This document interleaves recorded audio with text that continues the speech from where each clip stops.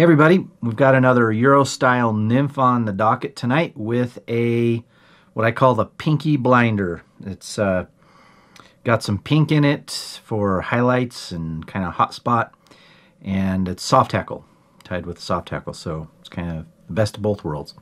So we're going to go ahead and start off with our hook, which is a Hackle 400 in a size 14. You can tie these bigger or smaller if you want. And a 3.0 millimeter tungsten bead, but this is a light pink or metallic pink. Actually light pink. And if you want, you can tie in some lead or lead-free wire for extra weight, but on this one I'm not going to. I'm just going to go all natural on the weight. But yeah, if you want them heftier, you can tie in that weight, but we'll go ahead and start with our red thread and jam that bead up against the eye of the hook. And I'm going to work my way down here and tie in my tail, which is some awesome pink colored Coq de Leon. These come in tailing packs, or you can get them in the combo packs if you want a whole or half a cape, but at least a lot more than a tailing pack gives you. But tailing pack's a great option.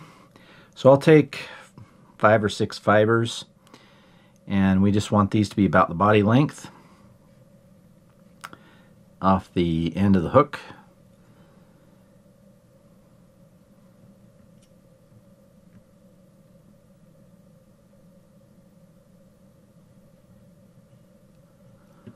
So just like that. And then I'm going to tie in my wire, which is some gold ultra wire in a size small.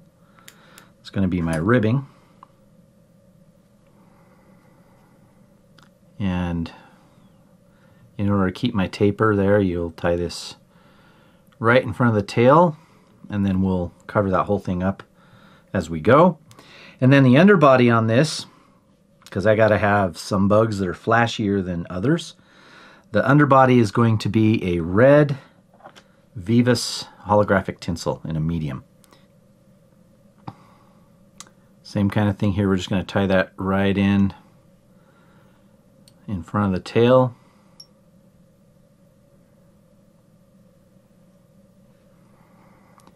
And then I'll just work my way up the body and just kind of wrap over everything and smooth it out.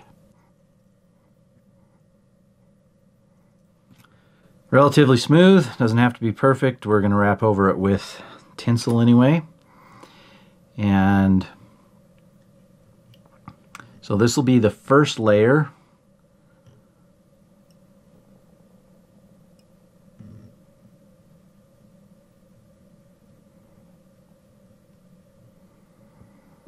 And I'm just going to take that all the way up there, even though we'll wrap back over it in a minute.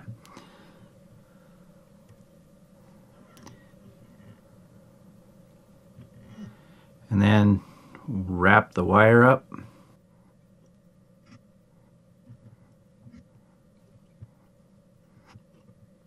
Then we'll just take that wire and bend it off. Apply our Loon UV Clear. Not a ton, just enough to kind of cover it and build that body up. I usually like to just grab a bodkin and smooth that out a little bit.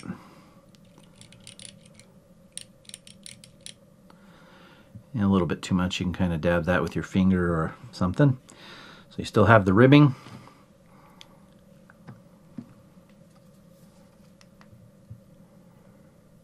Torch it up. Notice that tail pops. So this fly's got a lot going for it. Basically what I did on this one is I just kind of took a bunch of different patterns that I'd fished with and done well, and I stole aspects and kind of created a Frankenstein version. And it does well, so go figure. Okay, so we have 2 different colors of dubbing. The first one is Peacock eye stub, which if your flies don't have any eye stub, something's wrong. And eye stub is coarse, so I want to take a little bit of that with some dubbing wax And this is going to go kind of as we transition into the thorax, so we don't need a ton of it. Okay, we've got the peacock tied in there as best I can. Now I'm going to use my, put in my soft hackle, which is this Brahma hen wing. So you don't see a lot of soft hackles tied off of wings like this, but this stuff's great. It kind of has a partridge modeling to it, and it's gray. So this is awesome for patterns you want, you know, mayfly-ish looking wings and that sort of thing. So it's a good option for partridge. And so I'll just find a piece that measures about the body length on my fibers there, like that. And then I want to trim off. You'll notice that the feather curves. I'm going to pull off the one as it curves that's away from me. So like this. So there's the curve. And I've torn that whole thing and all the fuzz. So then what I'll do is I'll just come back up in here next to the bead and then trap that. And you just want to make sure that those fibers are facing back so that when I wrap this, they lie back over themselves, or back over the body. So 2 wraps there, and then I'm going to come in front of this stem and do a couple of locking wraps. I usually don't tie or cut this off until I'm done wrapping. It helps hold it in. Now you need some good hackle pliers. These CNF ones cost a little more, but they are the bomb. We'll just grab this, and we'll start on top and do probably 1.5 to 2 wraps. And there's 1 wrap, and we're keeping this basically behind the eye with a little bit of space, or behind the bead. And then there's a half. So 1.5 wraps. Tie that off and cut everything.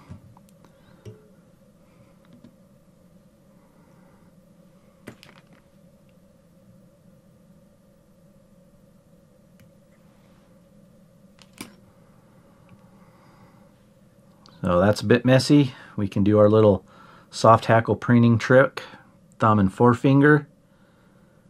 Come back here, build that up, and those will lay back nicely against the rest of the body. So that's exactly what you want there. The length looks perfect down to the bend of the hook. And now we're just going to tie in or put in a little more secret weapon. This pattern has a lot of Lance Egan influence. UV shrimp pink. Wouldn't get caught dead fishing without some UV shrimp pink. And this is a tiny, tiny bit. So I'll just put in some dubbing right there in front of the wing fibers. It helps tame them a bit. You're only going to get 1, maybe 2 wraps. And then I'll kind of preen this back and then throw in some wraps for a red little Frenchy-ish hot spot. And whip finish.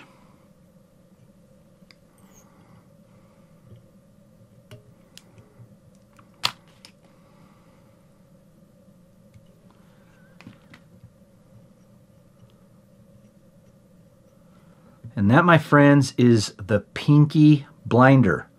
If you've watched the show Peaky Blinders, you know that this fly is deadly. And it's from the late 1800s, early 1900s. Anyway, awesome. Euro style. You can fish it as a dropper. I've just used it on a Euro rig.